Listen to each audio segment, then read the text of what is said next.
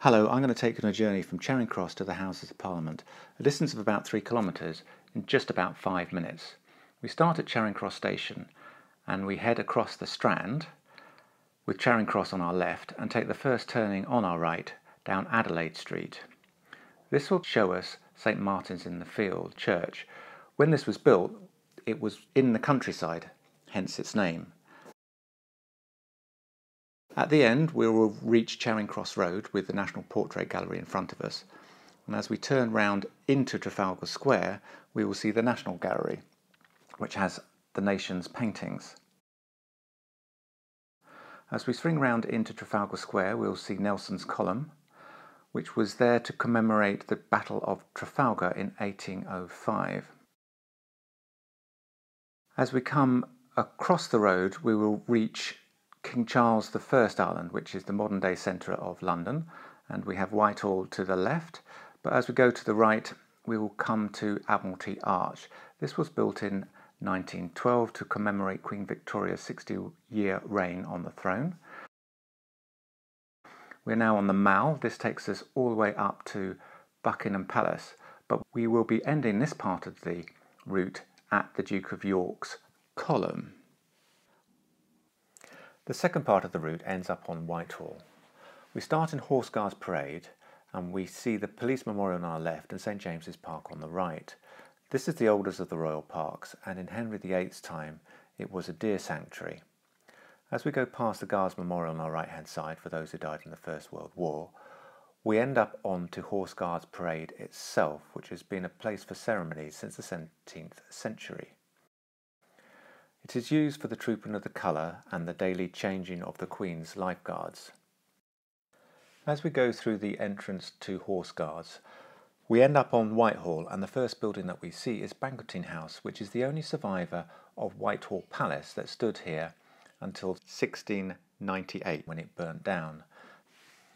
Today the area is full of government buildings. The first one that we see on our left is the Ministry of Defence. And then on our right hand side the entrance to Downing Street and the Foreign Office. The cenotaph in the middle of Whitehall is the focus for our National Service of Remembrance in November. We cross the road and we turn down into King Charles Street, which is in between the Foreign Office and the Treasury, and this is the end of the second part of our route. The final part of the route ends up at the Houses of Parliament. At the end of King Charles Street we pass the Barley Bombing Memorial and Churchill's War Rooms, and we're on Horse Guards Road with St James's Park on our right. This area used to be the old aviary in 1600s. At the end of this road we get to Central Westminster Hall, which was built in 1911 on the site of the old Royal Aquarium. Westminster Abbey comes into view on our left. The building we see in front of us began to be built in 1245. We cross over Broad Sanctuary and then through the gap into Dean's Yard, which is an ecclesiastical area and dates back to when this was the deanery. At the bottom we have Church House, and then swinging back on ourselves we have Westminster School on our right and Westminster Abbey Choir School on our left. Coming back out towards Westminster Abbey itself, on our right hand side we see the Queen Elizabeth Conference Centre ahead of us. Then we can turn down the side of Westminster Abbey and we see Margaret's Church in front of us.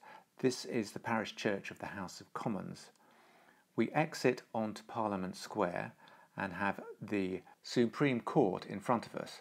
We pass statues of Lincoln, Mandela and Gandhi before swinging round onto Parliament Square itself with a full view of the Houses of Parliament in front of us and Big Ben. We turn left past Churchill's statue and end up at Westminster Station, which is the end of the tour. This quick tour should give you a good overview of what the route looks like and will help you enjoy the route when you do it at your own pace, using the additional information that you can find in this digital book. Thank you.